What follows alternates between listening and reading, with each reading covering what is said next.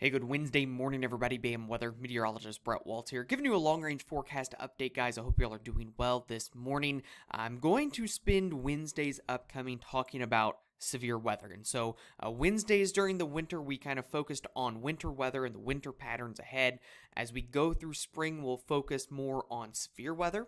And then on Wednesdays, as we get more into the growing season, we'll focus more on agriculture and agricultural impacts. And so today's video really going to hone in on the severe weather threats as we work over the next couple of weeks, continues to look active. And in fact, today, Wednesday, March 5th, additional severe weather potential for the East Coast as we get throughout the day today. Here's a look at our storm system, a dynamic, a strong storm system, a very strong low pressure system moving through the Midwest. It's wrapping around blizzard conditions into Iowa, Minnesota, Wisconsin. In fact, highways across the southern third of Minnesota shut down since last night because of the blizzard conditions that have set up in there. And so treacherous travel up there across the upper Midwest. And then you can see how widespread this storm system is from parts of Canada all the way down to central Florida. We've got severe thunderstorm warnings right now in parts of the Carolinas and into Virginia.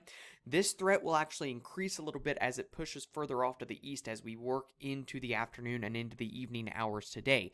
Taking a look at our day one severe weather outlook, we have an enhanced risk for severe weather for the eastern Carolinas to eastern Virginia there, parts of Maryland, Delaware, West Virginia, Pennsylvania, Georgia, all at play for some severe weather as well. Today's biggest threat, in addition to tornadoes, will likely be wind. Wind will be the biggest threat here. Straight line wind damage. But we certainly could see a couple of tornadoes in here as well, especially in this red shaded area. Here's the daily tornado threat that you can see. This brown area is a 5% probability of a tornado within 25 miles of any particular location. So from Charleston, South Carolina to Greenville, North Carolina, Virginia Beach, all these areas need to be monitoring the weather forecast and the radar as we go throughout the rest of the day today. Here's a look at yesterday's severe weather reports, and admittedly the tornado threat did not pan out as we thought that it could. The storm system occluded a little bit faster, and so the cold front caught up with the warm front, which kind of limited some of the wind shear dynamics a little bit with this storm system, but still produced a whole lot of damaging wind reports. 186 damaging wind reports from Texas through the Gulf Coast, Mississippi, Louisiana, Alabama, even into parts of Georgia, and will likely increase that number a good bit today as well as this line continues to push further off to the east. And, you know, guys, this is just the first taste, I would say, of what will be a very active spring pattern. Because as we work over the next couple of weeks, our tropical forcing is going to move into the Indian Ocean. For those of you not familiar, this is what we call the MJO, or Madden-Julian Oscillation. It's just basically representing where thunderstorm activity is along the equator. That thunderstorm activity drives our jet streams. It helps influence our patterns, and historically MJO phases 2 and 3 are the ones that correlate most to active severe weather in the United States. And we're not even quite there yet. We're just getting to MJO phase 2 today, so I would expect things to ramp up even further as we get into the middle part of March. We can see here, this is basically the anomaly for severe weather based off of the phases of the MJO. Again, we're going into phases 2 and 3. And you can see how activity really spikes up with these phases in here. And so as we work again towards the midway point of the month, we need to be on the lookout for the threats to continue to increase. The next chance looks to be along the Gulf Coast as we work into Saturday. Wouldn't say this is near to the extent of what the threat was yesterday, or certainly not near to the extent of the storm system, but there could be some severe weather to monitor as we work into Saturday and Sunday morning. And then looking out into the middle part of next week, next Wednesday, there's a quick moving little storm system, maybe something to monitor in here, day 8, but I have my eyes on a bigger storm system that we're going to need to monitor late next week and into next weekend. If we take a look at the upper level pattern here, guys, we just continue to see these ups and downs and these systems move through. Here's the storm system into the weekend, guys. Then we warm things up well above normal again. Here's another little storm system that moves through. That's the one next Wednesday into Thursday. This is the big one that I want to watch. This setup is very, very similar to what we dealt with yesterday. Obviously, dynamics and specifics to be sorted out. It's 9-10 days out. But to me, the setup is certainly favorable for another severe weather opportunity and maybe a bigger severe weather threat next Friday, Saturday, somewhere in that time frame there. And so this is the next one that I think could be bigger that we need to keep an eye out for.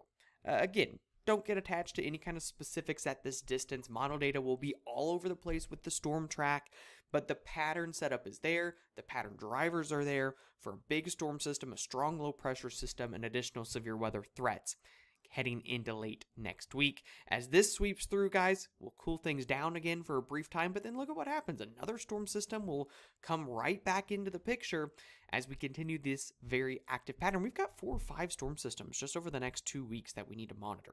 Here's the big one. Here's kind of the setup that we'd be looking at. Calling it round 2 because the setup reminds me so much of yesterday's. Next Friday into next Sunday. Again, don't get attached to any kind of specifics, but generally you're looking at colder air being pulled down from the north. Could be additional snow threats in parts of the northern plains and the Midwest. That's not off the table. More moist air gets pulled into the eastern half of the country, providing rain and severe weather threats, one that is worth monitoring carefully over the next several days. In terms of what this type of an active pattern leads to in terms of temperatures, you're going to have fluctuations. You're going to have big ups and downs, big swings, but it tends to favor colder air winning out west and warmer air winning out east. And I think that this is actually the AIFS model, the AI European model actually is showing this pretty well here. It's not substantially above normal. You could have a couple of days in there that are well above normal, don't get me wrong, but averaging out 3 to 5 degrees, 3 to 6 degrees above normal in the east, 5 to 10 degrees colder for the west coast. All things considered, overall matching pretty well with our thoughts as we get into the middle part of March. Breaking this down just in terms of who will be above and below normal with severe weather, this is the area that we've highlighted for above normal severe weather threats between March 14th and March 23rd. I would not be shocked if one of these storm systems could track a little bit further north, and we could bring into play areas like Iowa, Illinois, Indiana, kind of in this area in here. Though, you know, if there's a much above normal, I wouldn't be shocked if we needed to add it in here. This is kind of, I would say, the biggest target area right now. But given the setup, all of these areas at play for an elevated risk compared to normal of severe weather in this day 10 to 20 day hazard map. We will see a little bit of a lull in the more active pattern the next 7 days. Again, there's that system down south that we'll need to monitor into the weekend, but not quite as active the next 7 days. That changes, guys, as we get into this week 2 time frame. This is a setup to me that, again, is going to favor rain and storm activity kind of through this area in here.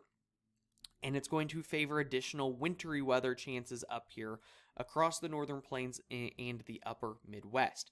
I think the concern down south, if you're looking for moisture down in the southern plains, is you kind of get split here by the 2 flows of moisture. And so that is something to keep in mind as well. Looking out ahead, this is the CFS Severe Weather Dashboard, guys. Again, I'm not ever taking any of this verbatim, but I look for trends. I look for consistent signals, and there are a couple of consistent signals that I see here. We're looking for the bright colors that pop up. I see one here that's around the 13th, 14th, late next week. I see another one here as we get into early April, and this has been remarkably consistent for how far out that it is.